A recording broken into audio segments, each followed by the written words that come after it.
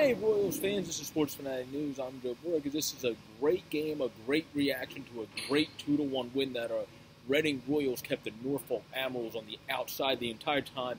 Even on the goal that they were able to score, it was from an outside shot by Schaus. There is, I believe, how you pronounce his name. He was able to fire one where Hawkey was screened, and he was not able to see it on just a very nicely placed shot on a screen, on still a nice defensive play. They were just able to get a goal. The Royals, though, as you see the great ice behind me, were able to, before going on a road trip, get a very key pivotal win to capture 3 of 6 points from the weekend series, where realistically they only played a bad about 6 to 8 minutes the whole weekend, but it cost them on Friday, and then on Saturday they lost a game that they really should have won because they outplayed the Growlers, and they carried that momentum and that poise into tonight's game or into today's game and played even a much better game. The most complete game, potentially even, of the season, keeping the Admirals outside and at bay the entire game. They honestly, the Admirals, they did not bring what you would expect from a team that was off. I believe the last game they played was Wednesday. Of course, the Royals played 3 in a row.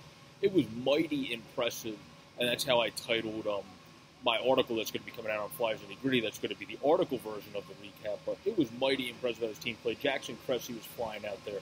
He, of course, got unlucky on a couple plays, and then also got stopped as well on others. So he was very good and very lively tonight. And then Peyton Pritchard was electric in as well, as we hear the horn go off once in the background there. And he was very good, Peyton Pritchard. And then you also have Hayden Hawkey, coming out of course, Providence College.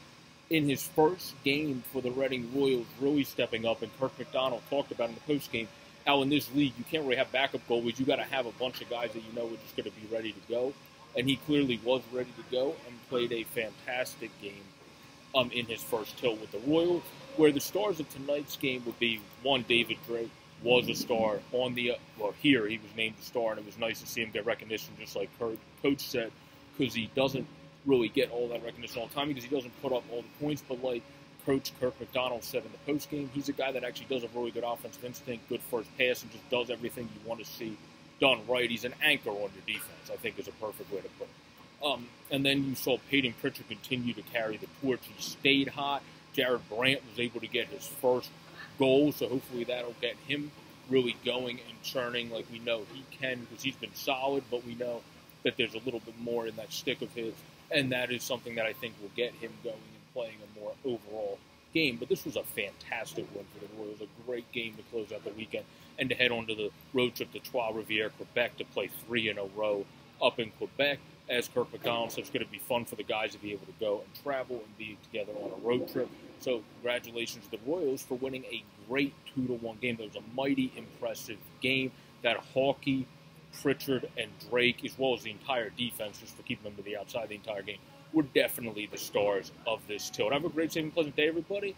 I'll be back covering the team on December 11th as we're back home, and then I'm also doing stuff as an intern, too, so I'll probably be doing stuff in the interim for the away games, as well as writing articles during the time that they're away. Not sure about game recaps while they're away, since I usually listen to the game more than I'm able to watch it on Flow Hockey, since I haven't been able to cough up $150 to get there yet.